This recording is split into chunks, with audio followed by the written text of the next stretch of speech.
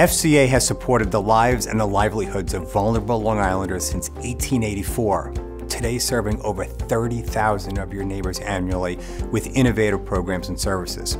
My leadership is bolstered by the unwavering dedication of our staff, many of whom come from the very communities we serve. The lived experiences we share builds a strong foundation of trust and a unique understanding and foresight to address emergent problems.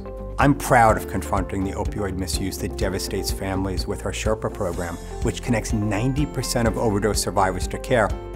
Our 3 Thrive centers that help people in recovery stay connected and sober. Our SNUG programs, credible community messengers who work with residents, businesses, and neighborhood organizations to prevent gun violence. And then finally, our new anti-exploitation and mental health programs for seniors. That's just a sampling of FCA's programs that are making a difference. A big thanks to the Imagine Awards for recognizing my leadership.